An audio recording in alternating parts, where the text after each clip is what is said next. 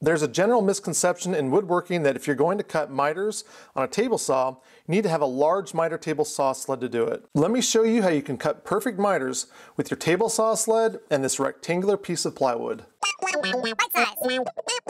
To make this jig, you're going to need another piece of plywood that's about 7 inches by 6 inches, as well as this carpenter square and a couple screws. The only important note that I'll make here is that one side needs to be nice and flat, factory edge. The first thing we're going to do is we're going to take our carpenter square and we're going to put it on our scrap piece of plywood. We'll take our rectangle and we're going to add a little bit of carpet tape on the back side of it.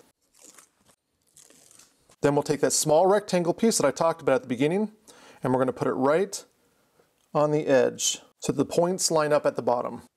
For the screws, we're going to add a couple pilot holes. It's a good idea to keep checking and that everything is lined up. As you can see, we're still square here. We look good. We'll check to make sure that we're still square, and it looks like I am square. Back here at the table saw, we're going to take this edge and we're going to line it right up against the cut line on our table saw sled. Once we're on this cut line, we'll go ahead and run this through, which will cut this top block here. Now all you have to do is take the screws out, take off our board, make sure that all the residue is removed. We'll take our board and we're going to flip it over now. And we're going to lay it against the fence just like that and right on the corner to where the cut is. We'll use the drill bit that we made the pilot hole and we're going to mark each hole. At this point, you could drill it out with the drill bit, add a screw into it, and you'd be good. But I want to be able to remove this in the future, so I'm going to use a little T-nut. This is a 632 T-nut. I'm going to use a 1/2 inch Forstner bit. I'll just drill enough that this will fit down inside, just the cap, and that looks pretty good right there. And now I'm going to use a 3/16 to drill in the center there. Now that I take this and put it in here, it looks like my barrel size, everything looks good. I'll just add a little bit of epoxy in here. Because these tines are so small, I normally drill them out. I'm going to go ahead and hammer it in. I'll put a 6/32 bolt in here because I want to make sure that this does indeed fit.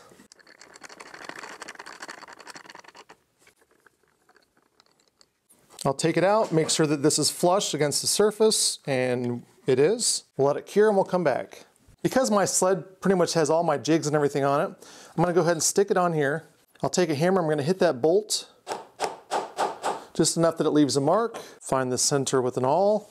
Like before, I'm going to use a 1/2 inch Forstner bit. I'm going to go in just enough to get the cap of the T-nut to be inside. Then I'll add the 3/16 hole that the barrel needs. I'll add a little bit more epoxy. And I'll put that in and I'm going to hammer it in again. Like before, I'm going to make sure that it fits in there and that the barrel, if it needs to move, it'll move a little bit, because this is not a straight hole that I drilled. I drilled it with the hand drill and it fits. I'll take it off. If it moved just a little bit, enough to get that bolt in there, and we'll let it cure like the other one. Now when it's time to use it, I'm going to know exactly where it is and I'll know exactly where to put it back. And now when it's time to make our cut, we'll place our jig against the fence and we'll make our cut.